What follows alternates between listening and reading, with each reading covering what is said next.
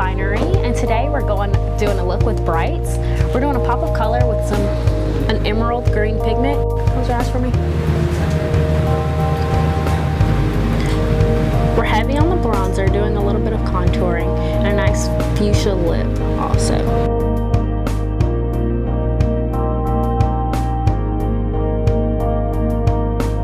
So I'm just going to pack this emerald onto her lid with a small shading brush and work it onto her lid, into her crease, and up to her brows. I'm grabbing Breeze. It's a champagne color. I'm using it as a transitional color to sweep with a blending brush, a crease brush.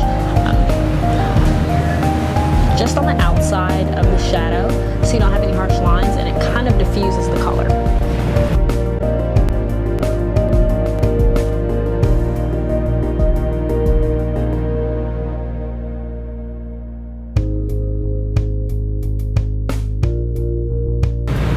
I'm going to clean up under her eye with a little bit of concealer.